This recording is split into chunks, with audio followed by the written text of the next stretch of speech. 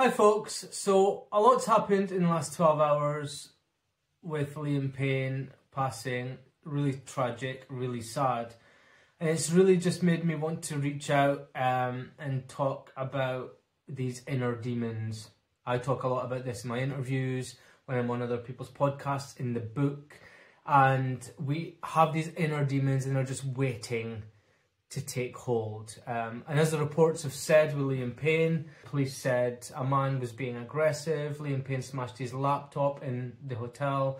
He had to be carried up to his room and they were called, and the report said he threw himself off the balcony. So I don't believe it was an accident. The demons were waiting. They were given a chance to take hold through being under the influence. Please look after yourselves out there, guys. Try and get hold of what these demons are waiting for.